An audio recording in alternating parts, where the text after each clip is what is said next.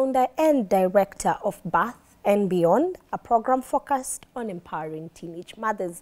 She is a professional banker, a consultant on matters microlending, women economic empowerment, group management and credit management with at least 9 years of experience. And from the intro, you know it's bound to be a great discussion. Karibu sana. Thank you very much. You're welcome to Y254. It's a pleasure to be here, and it's a pleasure for you to have me.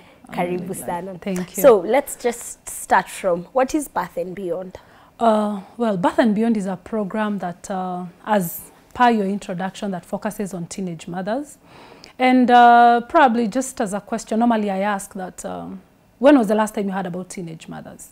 You know, most of the time when we talk about teenage mothers, it's only when we have statistics about teenage pregnancy that has been that are out there, or any time we have our national exams. And normally you find that around that time, many people normally would want to ask a question is, how can we prevent teenage pregnancy? But no one focuses on the ones who are already pregnant. So Birth and Beyond is about focusing on young mothers and basically just giving them help. And our vision is creating safe spaces for teenage mothers. When did you start Birth and Beyond? When? Birth and Beyond was born many years ago. I was a teenage mother myself. Oh. Yeah, so let me say around 2011, I was still in the corporate circles because I no longer work in the banking sector. I used to ask myself, is this it, you know? And for me, it was about just asking myself, where am I headed to? So Birth and Beyond was born in 2011 when I decided that I really want to focus on teenage mothers. And because I was big and I'm big in women empowerment, so I felt that it was right for me to focus on a particular area. And for me, focusing on teenage mothers, it was really a right time because it's both from a personal experience and really there's such a great gap as far as young mothers are concerned. Oof. Yeah. I am tempted to ask. Yes. I'm tempted to ask the story about being a teenage mother. Please do. Tell us about it, if you don't mind. No, I love stories. No, I don't mind. For me, it was, what do I say? I had a friend, and one thing led to another. What do I say? I just found myself expectant just immediately after I finished Form 4. And at that time, it was really difficult. I took quite a long time before I even told anyone that I was actually pregnant. It was a bit tough because for me, I was brought up. My mother was, though she passed on a few years back, she was a disciplinarian. So it was really tough. How do we have this conversation? You know, how do I tell her that I'm expectant? So what did I do? I wrote a letter. One morning, I escorted her to the road because she would walk like 1 kilometer to the road before she took the vehicle to go to school as she used to teach. And then I gave her the letter. And then I told her that I'm going to go away for 2 weeks. And then after 2 weeks, she needs to decide within those 2 weeks what she wants to do with me. And for me, I was like, whatever happens, I'll just take it in stride. So after 2 weeks, probably after 3 weeks there, I came back home. I went to my cousin's place for around 2 weeks. So when I came back, the first question my mother asked me, like after 2-3 days, have you started going to the clinic? And that was it. And that was it. Yeah, that was it. I mean, I think sometimes there's nothing we can do. Yeah. It has already happened. Yeah. So to kimchapa. Yeah. Ooh. Yeah. Have you started going to the clinic? Wow. So how was it? What challenges did you go through as a teenage mom? The biggest, which is still happening right now, is stigma associated with teenage pregnancy. There's a lot of stigma. So, and you know, the gossip around the village is like, oh, so-and-so's daughter is pregnant, you know, and then people just are castigating you and all that. So that was really difficult for me. And sometimes when you're just walking on the road and you're carrying my heavy burden of pregnancy, you know, was really, really tough. Then again, going to the hospital, just facing the doctors and the nurses, it is really difficult because at that time, it wasn't a very friendly environment. Then, of course, my friends, we've just finished high school. They're hanging out all over the place. Me having now to stay at home and take care of my baby. It was really tough that way. But then what I'm really happy about is that I had a lot of support from my family. And I remember I gave birth in October. And in January, I was back to school. Yeah, for my first diploma. Yeah, so it was a bit easy on the fact that I had support from my family. But then even just internally, the internal struggles and the external struggles from the society and so on and so forth, that was a bit tough. That was a bit tough. And even having to breastfeed at a young age, really, it's not easy. Wow. Yeah, it's not easy.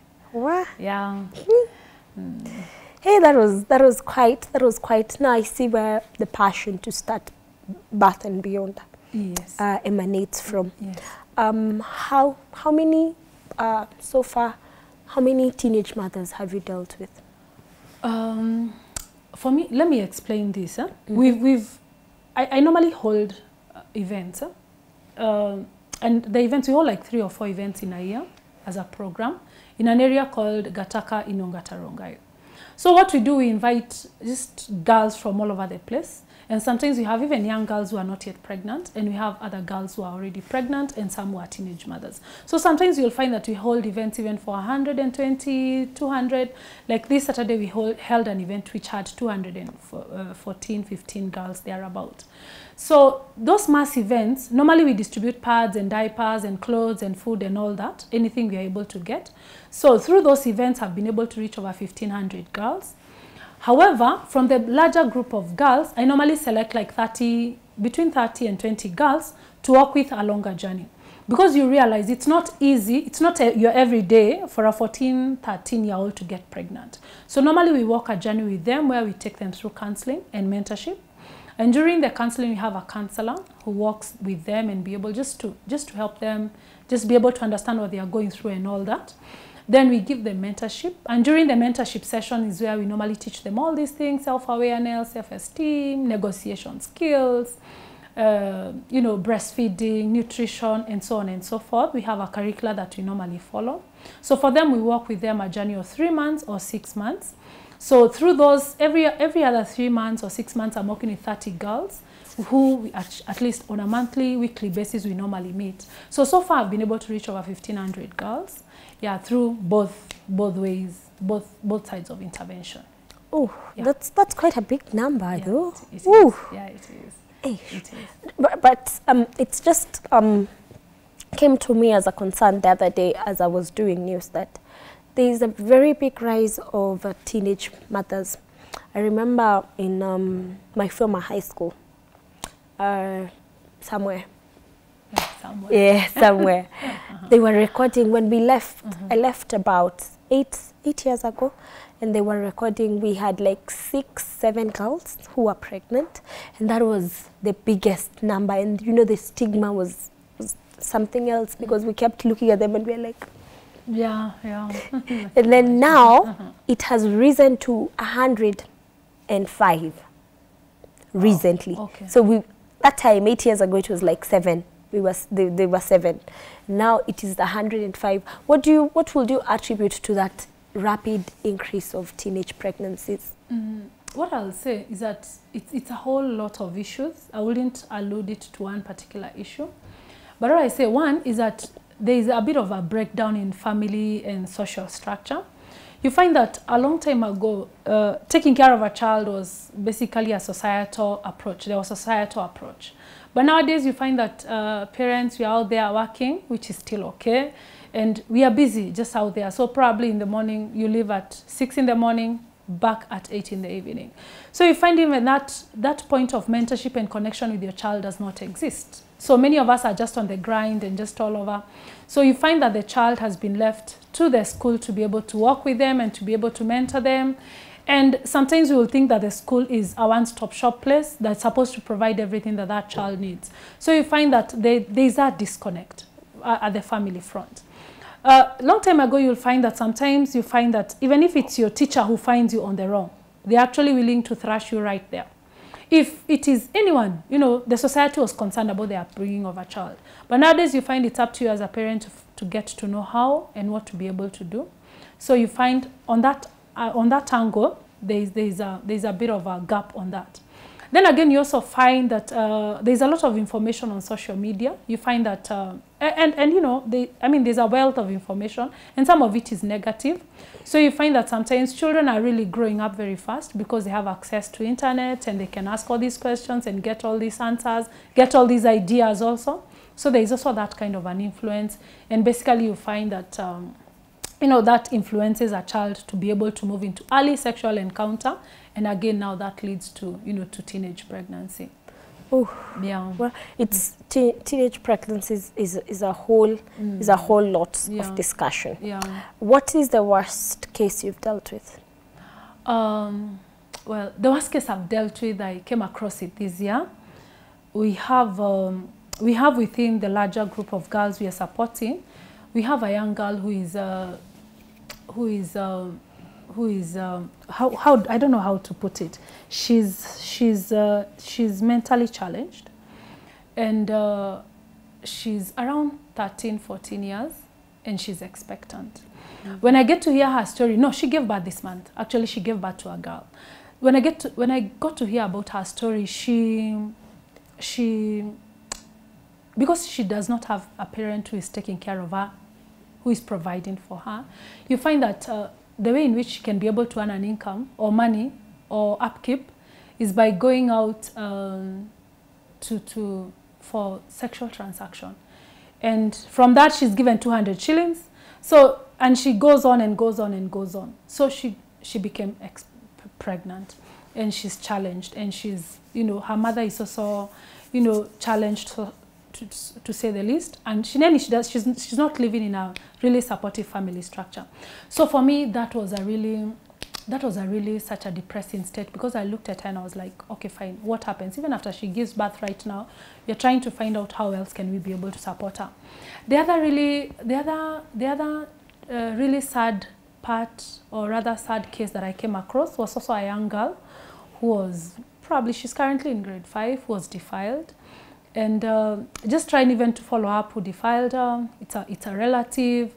And sometimes I look at that girl and I'm like, we don't even have the right clothes for that girl to be able to wear when she's breastfeeding. Because you find that sometimes she wears clothes that are, you know, a dress that is, you know, and then, you know, just trying even to remove her breast to be able to breastfeed. And I look at it like that, and it's really saddening, you know, and just imagining who is this who looked at this girl and just saw a woman who you can be able to, you know, I mean, come on, you know. So some of those cases are really depressing. You know, they're quite a number, but those two really depressed me for a while there. Ooh. Yeah. Well, yeah. Today in the morning I was asking people, when was the last time you cried? Okay. And now you're saying that I feel like crying. I'm like, today will be the last time I cried. Can see your guys, it's still looking at me. I'm like, who does that to a child? Yeah, who does that? Who does that? What? So, is it? Do you have a partnership with authorities such that if you find the perpetrators, you are able to forward them, or how does it work? Okay. It's a whole conundrum, let me say that. Huh? So sometimes as a program, we choose to focus on the girl and what we can be able to do for the girl and the kind of interventions we can be able to actually do for her. However, because we don't work alone, we have community health volunteers, we have people who are in the legal fraternity. So sometimes you find that all these people, because all of us are focused and working in the same area, you find that everyone is doing what they can. So yes, we have partners who are in different spaces. So we are always trying to work together and find out how can we be able to help this person. So we can only do it through referral. And you do, if you are in the legal fraternity and you look for, and normally you give legal intervention. So follow that as far as this case is concerned. Personally, I'm doing counseling, mentorship, and giving them dignity kits, etc., etc. That is what we do. Yeah. So we work in a partnership just to be able to help the same person. But as a program, we do not follow the legal route. Oh, okay. So you just deal with the girl, then what happens up on Bele? Yeah. The authorities or the girl and the family will decide to. Yes. So do you help girls who don't have parental figures, or you help everyone, like, you know, in terms of I am a teenage mom but I have parents, or do you help those ones that they are teenage mothers but they don't have support, for lack of a better word? We normally don't select the ones we help, because anyone who comes through our hands and we are able to actually help, we help. And what I'll be able to say is that you find that even those who are having parental figures or parents, you find that sometimes parents give up on their children. So you find we have young mothers right now who are with us, but their parents don't even give a what happens to them. You know, they're not even ready even just to talk to them. So you find sometimes the parents just take a backseat from the child's life. So for us, we don't select. We don't discriminate. But for us, we currently don't have a center, or rather we don't have a shelter where we can be able to house girls. So we normally support them remotely, if I may say that. So they normally come to our center or to the space where we have, then we do our sessions and they go back home. But that's how we are able to support them. That was my next question. Yes. I wanted to ask you, do you have somewhere they can put up, or it's a daily program during the day? Yeah. How effective is it? It is still effective, because like sometimes when I look at, like now the current crop of girls we've been working with since February, I look at some of their videos when they were coming and their videos right now. I mean, they are whole different people. You know, you look at them and they're like, even the way they're able to express themselves, the way they're able to communicate, you find that this is someone who walked in without hope, someone who walked in with a veil of shame on their head, someone who walked in not knowing, okay, where exactly do I go? Because again, you see, we are saying that society castigates girls who are already pregnant. So you see, she walked in knowing that out there, people do not care about me. But in here, I have a space, a safe space, where I can get a hug, where people appreciate me, where I can be able to ask these questions, where I can be able to get this kind of help that I need. So yes, there's a lot of difference by the time they walk in and the time they leave. So the bigger picture for us, of course, is to have a shelter or a center for the girls, so that at least they can, we normally want to say that it's a one-stop shop, where at least they can come in, get the counseling that you're able to give, get mentorship. We can be able to give them dignity kits. Our dignity kit is tailor-made for a teenage mother. The normal dignity kit has sanitary items only for a girl, but our current dignity kit has sanitary items both for the girl and the baby. So normally we had things like diapers and clothes and, you know, all that. So dignity kit, and she can be able to at least get some education, because we have a few girls who've gone through vocational training through sponsorship by several individuals and organizations. And essentially that is what we envision for them, so that by the time we are disconnecting with them and taking them out there, they can at least have some way in which they can be able to earn an income. Yes. Oh wow! Yeah. I was almost wondering. You mentioned dignity kit at first, and I was like, dignity kits. So I wanted to say, what is dignity kit? And now that you've said what it entails inside, I was like, okay. Yeah. Makes sense. Yes. Makes sense. Yeah. So wholesomely, in terms of content that you give the girls, what do you mainly teach them? Mainly. or what mainly. do you just teach them? Mainly we teach them parenting, because we realize that like there is a big parenting gap with young mothers, because we realize this girl is a child who's been thrust into parenthood. So we teach them parenting. Some of them don't even know how to breastfeed well. Yeah. Some of them don't know proper nutrition. Some of them don't even know how to hold their babies. You know, so, and in the circle, because normally we do group training and group therapy, you find that as this one is doing this right, the other one is able to learn. So even just the group knowledge happens there.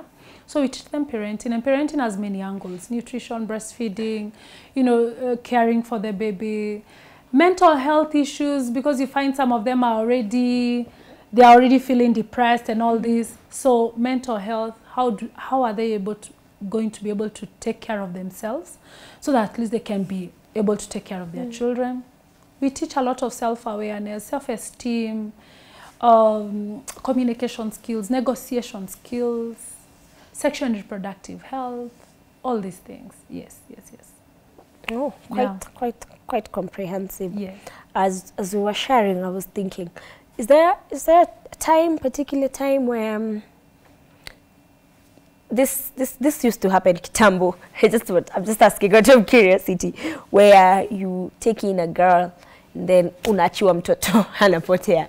Have you ever experienced that? One day.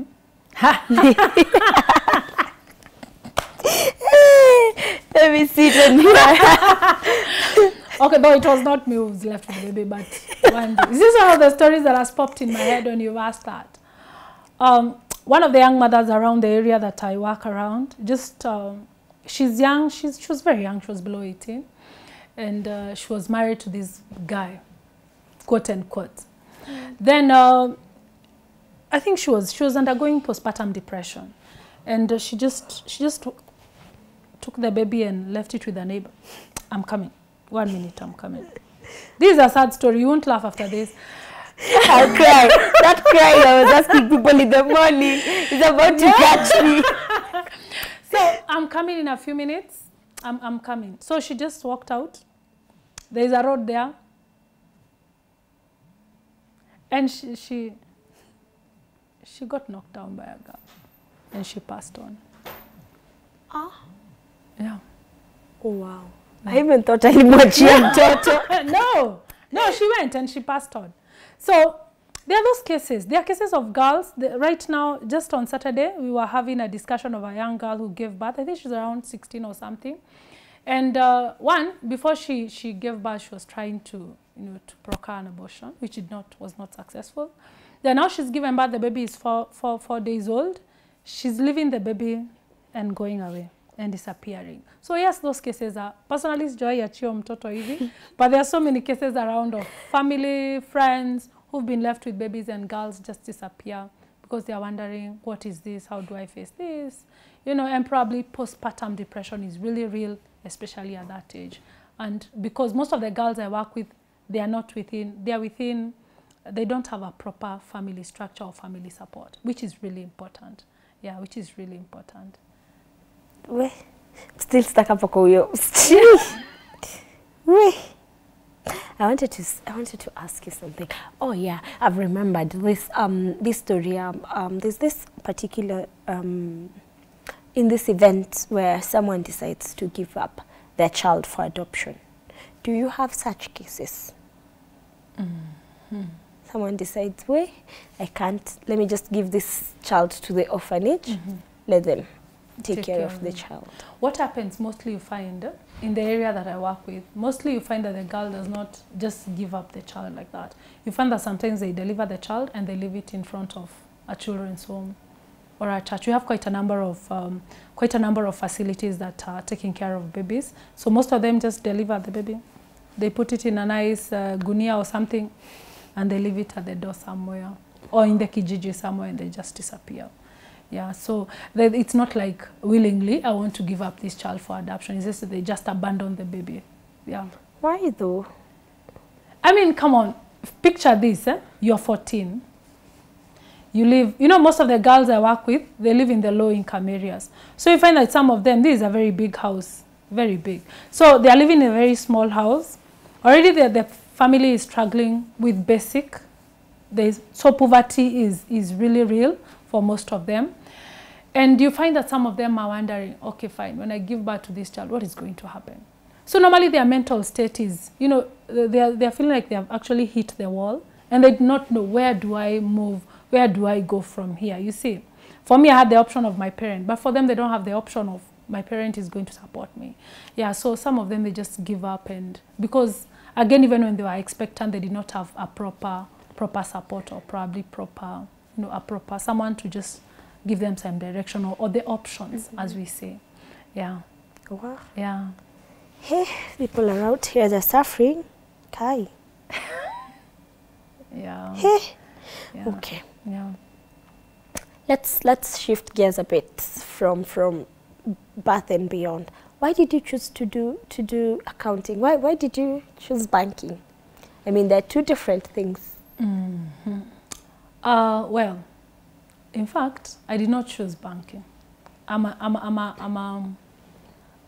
a technical teacher. I'm a graduate technical teacher. Yes, I saw that too. Yes. I was coming there. So by the time I was graduating many years back from technical training, there was a backlog of teachers who had not been employed.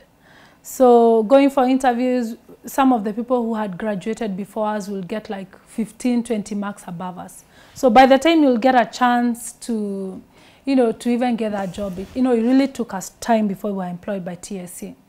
So I hustled out there as a private teacher in private schools, and you and I know, especially in some of those places, the salary, the perks are not very good. So by the time I got the offer to join the banking sector, the microfinance sector, I mean, I was like, yes, please bring it on. So I found myself in a space that I got to love and a job that I got to enjoy. And especially because it had a lot of autonomy, I could be able to make decisions on my own. It was that these are your targets. These are the means to achieve your target. So long as you achieve your targets, we are good to go. So for me, I found that kind of an environment really, really friendly. And that is how I found myself doing 9 years in that sector. But after 9 years, I felt, oh, I can't do it again. So you were doing that alongside Bath and Beyond? No. Bath and Beyond ulieka chini kidogo? I started Bath and Beyond. The dream, the thought, the name, the strategy, the concept was all in my mind since 2011. I left the banking sector in 2016. So before that, it was just dreams, me thinking, okay, what do I do? I have so many books I've written. These are the strategies. This is what I'll do, like that. But I never really started. If anything, before 2019, the only thing I did, probably I'll visit a girl somewhere who is expectant or who is pregnant or who has given birth, and I'll not know even what to say or what to do, or probably I'll just give diapers or something. But then, so I had a lot of false starts before 2019. But actually now I started in 2019, way after I'd already left the banking sector. So when I was in the banking sector, it was just, I had just focused on my work and just serving and just doing exactly what I was required to do. But again, I still had the dream, I still had the vision and the desire.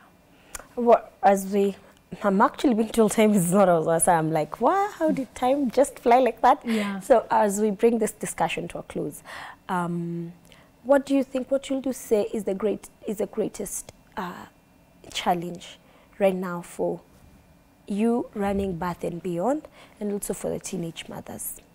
One, I'll say, for any startup program, the main challenge is people don't believe in your dream until they actually see it. So when you're starting out, you're mostly on your own. You're mostly just with friends. Sometimes even family wanakuangalia hivi kwa umbali, they wonder, okay, fine, what exactly are you doing, you know? So there is that support sometimes lacks, especially at the startup stages. So for me, it's been really almost an uphill task. But what I'll say is that, and I want to thank my partners and supporters, because I've had a lot of friends who've really stood by me this far.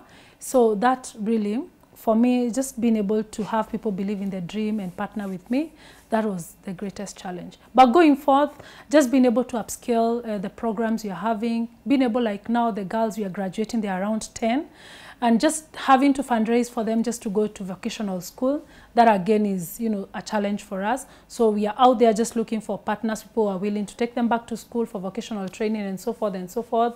So just supporting our programs, that would be for us one of the greatest challenges and one of the things we'd really love to do. For the teenage mothers, what I'll say is that one, our society needs to accept that teenage mothers are here with us. And from statistics, I'd want to say that every day in developing countries, Kenya being one, is that 20,000 girls give birth daily.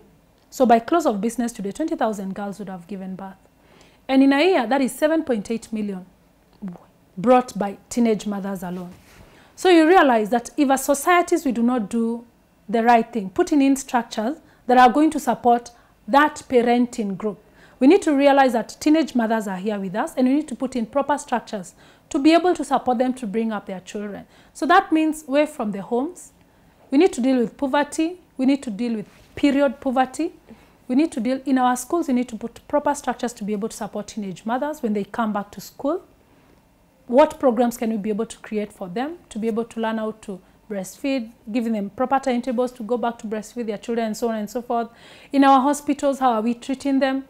Are we treating them that the girls are the ones who made the mistake, yet the child was conceived by two people? So again, as a society, in churches, what are we doing to support teenage mothers? So I think that is the greatest challenge, that we need to put in structures all over the society to be able to support teenage mothers, because again, the problem is here with us and we are not wishing it away today or tomorrow. Yeah. Yeah. Wow. Yeah. Hi, it's just sad. It gets somewhere and you're like, wow, these things are happening. They are. And I'm like, now that you're saying it, the way you've expressed it, and you're saying that we need to know that teenage mothers are here with us, so we deal with it. Yeah, we need to. And I'm like, that's one of the parts society has not made peace with. Yes. The part here, they are here to stay. Yeah. So guys, put your mind up for it. Yeah. Ooh, please give us a parting shot. I'm still processing everything. Please give us a parting shot. What partition do I give? That in our own spaces, wherever we are, let us support young mothers and teenage mothers, and let us not be quick to judge them, because you do not know how and what brought them to that space. So there is something we can be able to do. And normally I say that even if you give a simple hug to a young mother, it's really just enough for them. And just reach out to a young mother near you, be able to support her. Anything you can be able to give. Diapers are very expensive. Even take her just a packet of diapers, and I think you'll really have done something to be able to help someone in the community, and you'll be able to have shined a light to a young mother out there. Thank you so much, Patricia. Thank you for coming. Thank you for sharing. I'm left thinking and being grateful for the things I have. At times we take a lot of things for granted. And I'm so grateful. Thank you for making time to come and talk to us. That was Patricia Njeri. Guys, hiyo swali niliuliza asubuhi, sijui kama ni mimi ndio victim sasa. But Patricia, if you didn't get her introduction, is a founder and director of Birth and Beyond, a program that deals with teenage mothers. And we have had a lengthy discussion about the perks and, everything surrounding teenage mothers, the challenges they face and everything around it. And, it's quite a lot. You see one out there, be kind. Tumeambiwa, hug one and be nice to them. But before I get all emotional and crying, that was the strength of a woman. In case you got that interview halfway, or in case you got the discussion, you're getting to get the discussion sidelines, you will see it on our social media handles. That is on our YouTube channel at Y254 channel. But right now, that was Strength of a Woman for this week. Do not touch that dial.